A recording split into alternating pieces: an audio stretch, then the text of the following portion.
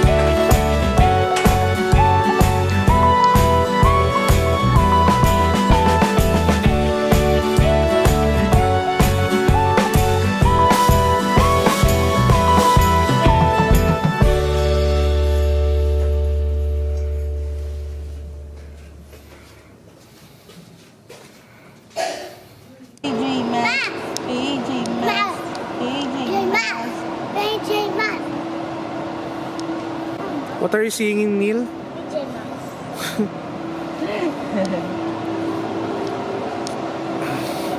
Into the night, the day.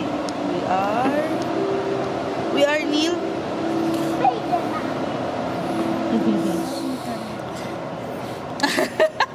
Walang internet. Mag-game ka na lang kasi nasa labas tayo eh. Hindi sakop Sakop? Hindi sakop yung wifi dito. Hindi abot. Ay, baliktad ang tsinelas. So, nasaan tayo? Ace Hotel. And ito ang kanilang, anong tawag nila dito? Garden. Sky Garden. Sky Garden. Maganda dito kapag gabi. Sabi mga ilaw. Maraming lights. Bukod sa mukhang street lamp na yan. Tsaka may mga water features sila. Mga maliliit lang na water features. So, okay lang. Yes. Saka marami silang parang LED lights. And maganda ang view ng parking. Di ba may nakuha ka kagabi? May open parking sila at meron ding covered. Pag puno na ang covered, dito ka.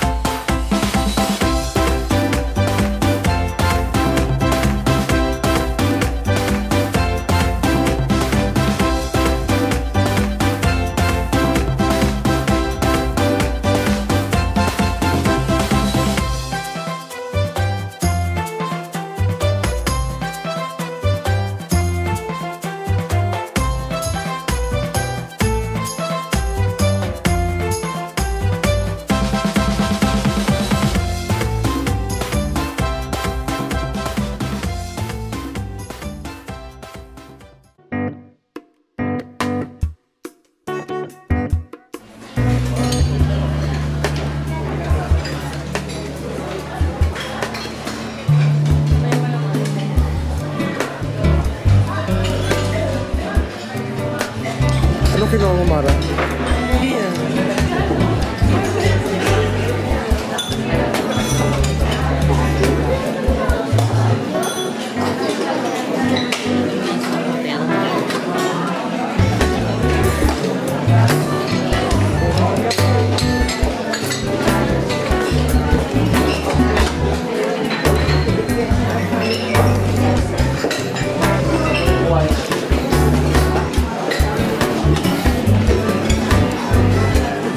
Gusto mo yung food? Oo, masarap. Masarap yung food. Anong pinaka nagustuhan mo sa mga nakuha mong items? Yung beef curry, hindi siya makakang. Ano na pinaka hindi mo nagustuhan? Yung beef kapa, parang naalatan ako ng konti. In terms of variety, anong kailangan mo? Eto, Okay. kasi nanonood ka ng ano lagay mo dyan? Oops. Gagawin mo, patungan? Ay po. Madulas. Ayan. Ayan. Okay na? Ayan. Okay. In terms of variety, anong masasabi mo? Okay naman. Maraming selection. Not the usual 3 to 4 na ano lang, pipilian sa mga ulam, ganun. Pero ang isang napuna ko, yung parang egg station, yung pinagkuhan ng mga itlog. Oo. Yung nakahiwalay siya nandun sa dulo. So, most likely, pag ikaw pipili ka, hindi ka nalalayo, di ba? Iikutan mo lang yung station na nandito, na nasa malapit sa'yo. Tendency mo, hindi mo maalala na meron pala doon extra station sa likod. Medyo bandang likod na talaga eh. So, tendency makalimutan mo or hindi mo maisip na meron sila na ganun station. Nung tinignan ko nga kanina, nung umiikot ako, parang walang nagpupuntang tao dun sa egg station. So, sana kung itatabi nila ng malapit dito sa ibang stations dito, like dito sa mga bread Yes. and pastries, baka mas mapansin siya, baka mas marami siyang magawa. Pero all in all, Okay siya. At saka, kita naman dito sa ibang tao na marami rin sila na kukuha food. saka Okay naman. ang daming tao, di ba? Napaka-busy ng place. Oo. Meron nga yung iba na sa baba na sila, doon na sila pinapunta sa baba kasi ground floor. Kasi puno na itong area dito sa taas, sa 8th floor. Ito kasi yung main area nilang for breakfast. So, sa mga hindi naka-accommodate dito sa floor na to, pinapababa sila sa ground floor wherein they also serve the same food, buffet spread. Yun nga lang, sa baba lang sila muna pwedeng pumunta for breakfast pag puno na to. So, is it a thumbs up? Yeah, thumbs up for me. How about you, Neil? Seryoso? Busy? Thumbs up ka ba dito? Thumbs up ka ba na? Thumbs up? Ayun. Nagustuhan mo yung kinain mo? So, sa kalahatan, maganda naman yung experience mo Oo, okay. sa hotel? Siyempre may mga, may mga areas of improvement. Pero overall, gusto kong bumalik dito kasi plus sa akin yung nandun yung pool, tapos nag-enjoy yung mga bata. Ayan. So, babalik kami dito talaga. By the way, ito si Neil, anak ko. Say hi! Hi. Hello! Hello. I'm Neil. I'm Neil. Nag-enjoy ka ba dito, Neil, sa hotel na to? Anong ginawa mo dito? Nag-swim. Tapos? Kain. Kain? Dalawang kain. Dalawang kain talaga. Tapos, ano pa? nagkain kami sa gabi. Pati sa gabi. Ano ba? Nakatulog ka ba na maayos? Opo. May internet naman, ano? Opo. Mabilis ba internet? Opo. Awa? Marunong ka sa internet, ha? Ayan, so kung yun, may mga gadgets yung mga anak nyo habang nagsistay kayo dito, okay naman, nakapag-YouTube naman sila. So, babalik ba tayo dito? Opo. Gusto mong bumalik? Ay, very good. Good. Ay, wow! May kiss pa ako. O, sige, bye-bye na tayo. Bye-bye. Bye-bye! See you in next video! Bye-bye. Bye-bye.